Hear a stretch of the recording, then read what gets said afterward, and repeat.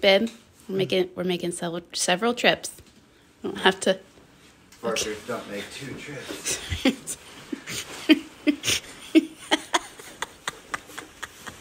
What are you doing? Oh, well, making coffee, of course. Oh my, is it true that you travel with an espresso maker? Yes. Guilty as charged. And there is nothing wrong with that. I actually moved the hotel coffee maker into the closet so that my Nespresso had a place to be. And it's perfect. So this is the process that we go through for hair and makeup for our student Katya. I forgot to set up the camera for her hair because all of my stuff was in the car. And then look, I've brought Coco in for moral support, and Katya seemed to be a huge fan of that. So maybe next time we will make this happen for her again. We actually tried several looks for Katya during the week because she danced 3 different days. This look was a bit more severe, more intense of a look. So I slicked the sides of her hair back, was more dramatic with the top, brought it up a little bit higher, and went darker with her eye color. This was actually one of my favorite looks that we did for Katya. I've done her hair and makeup several times throughout the years, and this is one of my favorites. And yes, the secret behind Brandon's and Coco's look is me, of course. So cute. Moving on to my look, typically I would be pulling it up, doing this extravagant bun, but this year, because of wanting something different, I am going with a shorter bob, the white blonde look, and I'm leaving it down. So I'm straightening it out, and this way when I dance, it's a lot freer, and when I come home, it's a lot easier to maintain. So I'm really excited to see how this looks on the dance floor. I have a feeling that it's going to look fantastic. It's really, the color is just going to pop on the floor. And the look is a lot different than the other competitors that are out there. Everyone typically pulls their hair up and back, and I'm wanting to stand out. I like to do something different. I like to go against the grain. So I'm really excited to see how this turns out, how I feel about it afterwards, because doing my hair and makeup actually is very therapeutic for me when I'm getting ready for competition. So we'll see. I'm going to give kind of like a review of how I feel about it later on, but I have a feeling. I have a distinct feeling I'm going to love it. She said hi, Coco. She said hi. You good? You're with mommy and daddy? Yes? Yes? All right, moving into makeup. You were going to see me in my normal self. I start here at this mirror. I end up moving to like 3 different mirrors. I don't know about anybody else, but I cannot do my makeup in one mirror. I don't know why. Maybe it's a bad habit that I need to break, but I just, like, there's different lighting, there's different views, so I like to change it up.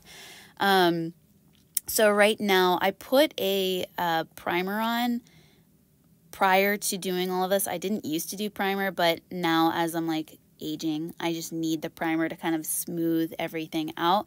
And then I do Bare Minerals for my base, so for my foundation and for the powders and stuff that I use. Actually, the primer that I use as well is Bare Minerals. And for whatever reason, using those products have eliminated me breaking out after competitions because I have to put layer upon layer upon layer on. So the Bare Minerals has been helping me with that. On to the next mirror, especially for the bronzer, because this is like super dark, so I needed like brighter light to see it. So this is Bare Minerals as well, and I've started to, a girlfriend of mine, I asked her, because her makeup always looks freaking amazing, I asked her, how do you get your makeup to look so flawless? And she was like, layer, layer, layer, layer. So I just recently started to try and get better at layering it. For me, I'm not so much of a precision gal. I'm more of like a go with the flow gal. So a lot of the ballroom dance makeup and hair is very striking and very precise. And for me, I just don't do well with that kind of stuff. I like to kind of make it a little bit softer or a little bit more natural. So it's just taken me time to kind of apply some of like the newer versions of going through the makeup process and making them a little bit more precise than I'm used to. As for where I put the bronzer, it's right underneath my chin, right into my jawline. I try to smooth it out so it doesn't look so crazy. I put it on top of my forehead, and then you'll see later on I put it right next to my eye, and I try to brush it up so that I have a more lifted look. And then I'll also put a little bit onto my eyelid where I'll be putting darker makeup anyway so that it has like a little bit of a baseline of the dark.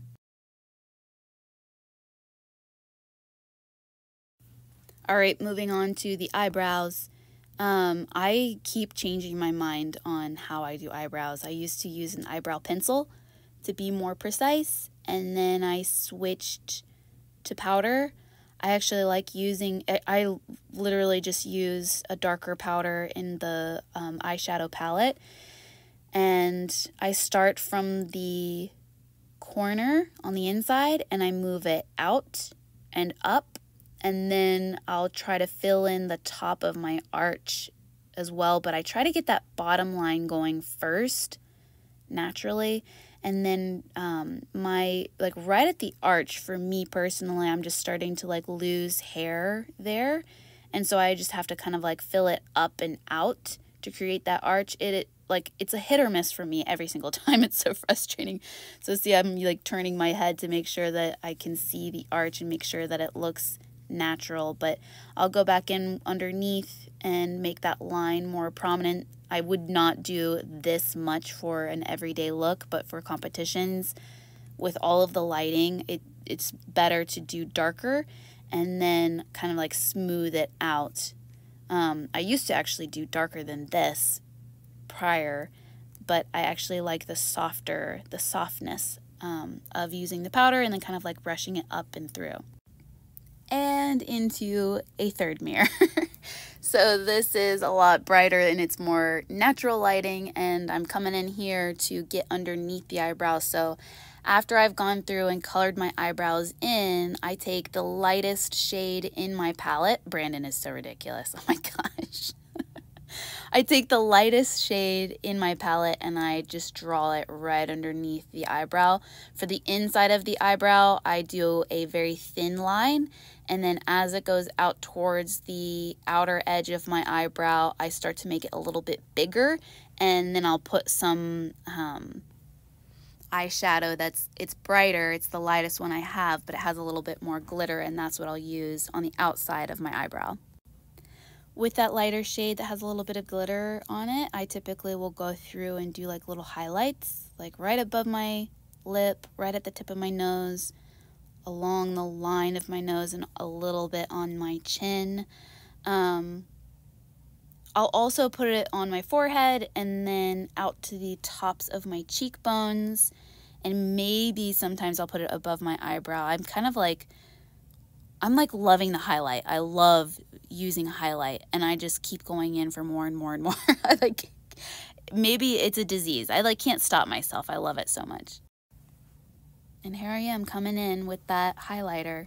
I've already put some on, but I cannot stop myself. I love it so much. I love it so much. I think especially when my hair is lighter, and then especially when it's blonde, I just love the way that it looks. And on the floor, it pops. Like when the lights are hitting you, I love the way that it looks. All right, so now I'm moving on to doing the eyes. I always start with a lighter color. I know that a lot of people like to go in with like a primer or something like that. Every time I use primer, I mean, no offense to anybody else, it works for them. I don't know how they make it work. For me personally, it just does not work. So I just continue to go on with my makeup. I don't put extra primer on or anything. I start with a lighter color first. I get really, really light in the corner of my eyes, and then also right underneath my eyebrow on the outside of it. And then I start to go in with a little bit more of a precise brush, and I start to do almost like an eyeliner.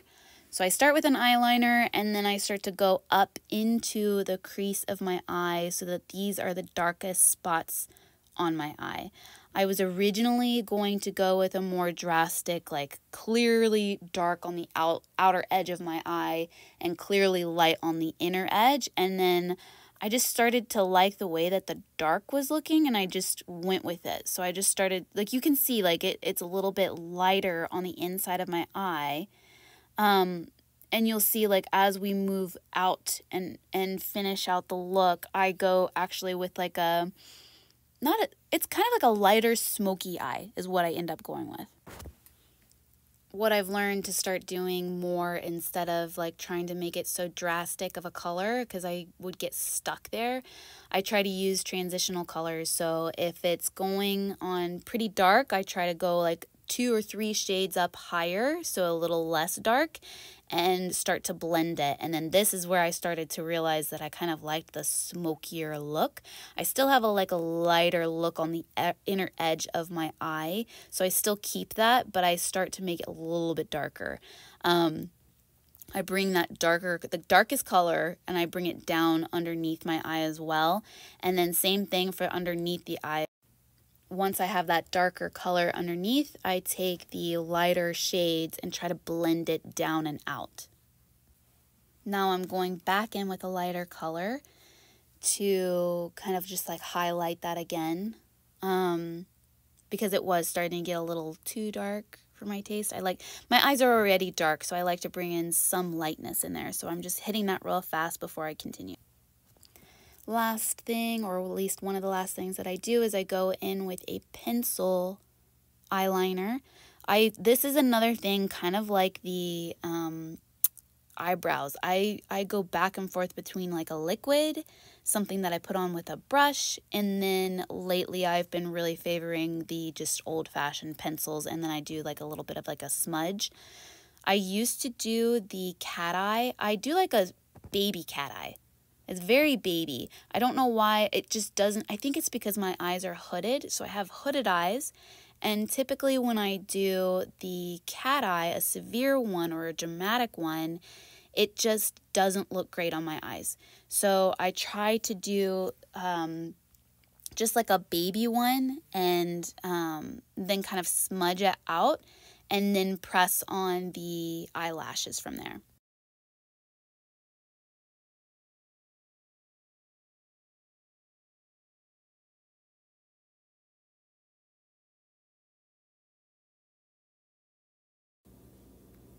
Eyelash time. So I remember the first couple of times that I started doing eyelashes, and it felt so bizarre. It felt like a freaking spider on my face. And then, enter Brandon being sweet, saying he loves me, and he's gonna go downstairs and get Katya warmed up while I finish this up. But back to the eyelashes. I think it's good that I think I was like 18 when I tried eyelashes for the very first time. So it actually helped me in helping my students when I started to put eyelashes on them, and they had never done it either. I was able to explain to them, it's an odd sensation. It feels bizarre. It feels ridiculous, especially when you look in the mirror and you're like, who's that? But I'm sure you guys know, like, as you start to wear them, especially your first couple of times, you start to forget that they're even there, and it starts to just become part of the look, and it's actually not as bad as it feels when you first put them on. A couple of the hacks that I've learned over time with the eyelashes is cutting them to size, which I didn't used to do. I used to just use them as is. Cutting them to size, like other people said to, is actually a good idea. So I'm glad I started doing that. Another thing that I started doing is when you put the glue on, let it dry. So a lot of people will try to put the glue on and then just try to slap it onto their face right away. It will never stick for you, and it'll always be a pain. So what I do is I let it dry, and then you'll see me working it here. So the seam of it can be really stiff, and so then when you put it on your eye, it just kind of like the corners always pop forward because they just won't stay because of how stiff they are. So when the glue is drying, I'll actually like wiggle it forward and backwards like making sure that it's in a circular form to get it a little bit more flexible, so that when I do go to put it on my eye, it's a lot easier. Last but not least, the lips. So I started using a darker shade for the lip liner so that I could have a darker outer edge. I don't think I use it in this one, but typically what I'll do is I'll have like a darker lipstick that I use around the outer edge along the lip liner, and then for the inner part of the lips, I'll use a lighter shade of red on the inside of it to give it dimension. I think that I need to go a little bit more drastic, to be honest with you, to get that like light to dark look, but I'm just now starting to experiment with that. Okay, yes, I did do that. So I have a darker lipstick that kind of matches the color of the lip liner, and then I'll be going in. So I do the corners and a little bit of the edge, and then I'll be coming back in and hitting it with that lighter red, almost like a pink color. I go in with a brush on top to kind of smooth everything out. This is kind of like a new thing that I've started to try and do to see if I can get into the creases and everything. I've tried the lip stains and everything. The lip stains are fine. Sometimes they look a little sketchy towards the end of the night. So I have yet to find a lip stain that I enjoy. So if you guys have any that you recommend, definitely let me know and I'll try them out. So this is a last minute spritz of the hairspray. I'm trying to go lighter so that my hair actually moves, because that's what I'm really going for, but it's hard for me to like not hairspray for competition. It feels really weird. Your voice will be heard. I love the local retail discounts. I'm nowhere near ready to retire. Look of the day with my hot slippers. I got hair and makeup done. I did some video for you guys because you asked for it.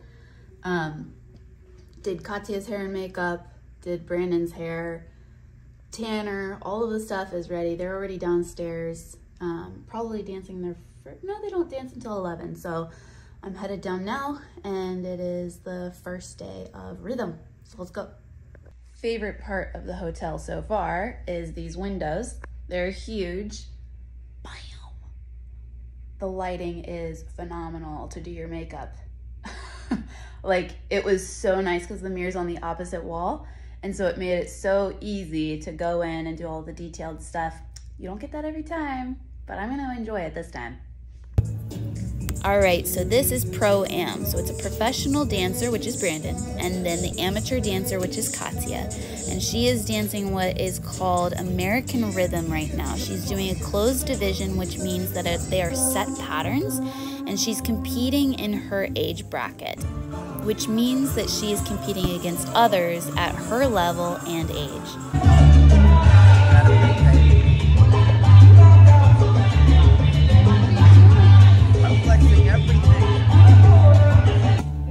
Katya also dances with me on the competition floor. Now this is a different division. This is to showcase that she can dance on her own and knows how to move her body. This is a proficiency, so what that means is she's just competing for a score, not against another competitor. What is it, day 3? Yeah, and this is what we look like in reverse. What? We're mirrored. Why are you so weird? Okay, tell them that saying that you always say before we compete for power and strength. Ready? Go. Go. Take 3. All right, tell them that joke I don't know what you're talking about. Like, no, what are you saying? Chelsea has this one joke that she always tells right before we go on the floor to make us relax and smile. And it goes something like this. It's like, knock, knock. Who's there? Coco, shut up. Is there an end to this joke? No, actually, none of that's true. I was just hoping something organic would happen. I bet you no one believed that was true at all. Foxtrot, 8-2-11. First to Katya and Brandon. First to Skylar and Daryl. Second to Joe and Mayo. First to Angelica and Alexander. 2-1-2, the Viennese. You said 3-2-1. We do it for the Dutch team. Doing this has been a leap of faith because the judges here on this side of the pond have not seen this before, so it's a little bit different and I have to explain it sometimes when we go to competition. But the benefits for Katya doing this has been amazing. She feels more confident. She's learning how to move her body without needing Brandon to be there with her. I'll have to do an interview so you can hear her side of it. First to Nadia and Fabio. First to Neil and Kimberly. First to... Moving on to the next day, this is closed smooth. This is American smooth, so these are the traditional dances like the waltz, the tango, the foxtrot. And instead of staying on one spot of the floor, you're traveling around the floor. So getting the floor craft for these is key. And Katya is really excited to start working on smooth for this year. We have to know the backstory of what happened. Of the dip? Yes. Okay, so the movement is called the falling angel. You don't have to go through it, just do your movement. I catch her behind the shoulders and then we spin her around and then we dip. And then I go. Yeah. So Katya, for some reason, we added one rotation and then a second rotation happened and then I'm pretty sure a third rotation happened. And you finally like, let's just dip. Let's just dip finally. After like 300 turns. I was like, I don't know what's happening. So Then I said, possibly, wait, so then I said, were you guys actually communicating on the dance floor? Well, you possibly caught this on video, so we might be able to insert I it. think it is on video. I had a little glimpse of it. I'm like, oh, that's the one where I keep like twirling around his hand and something has to happen. It has to happen at some point. Why am I not dipping? Brandon's communicating on the dance floor. He's like, let's just dip.